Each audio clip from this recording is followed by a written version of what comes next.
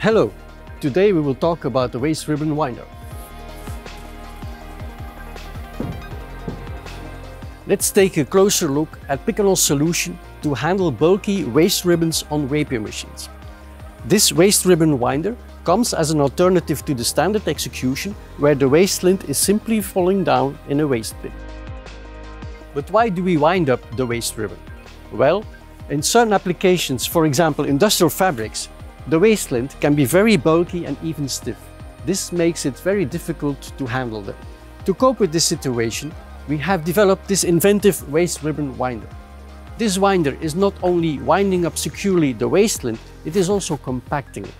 As a result of this compacting, the volume we get on such a roll can go up to 4 times the volume we can normally get in a standard waste bin. As a result of this much compacter waste, the frequency of having to remove the waste from the machine is reduced significantly.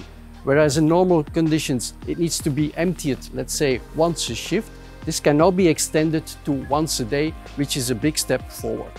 And talking about digitization, the waste ribbon winder has a built-in sensor to detect a full waste coil and can further be equipped with an additional waste ribbon detection.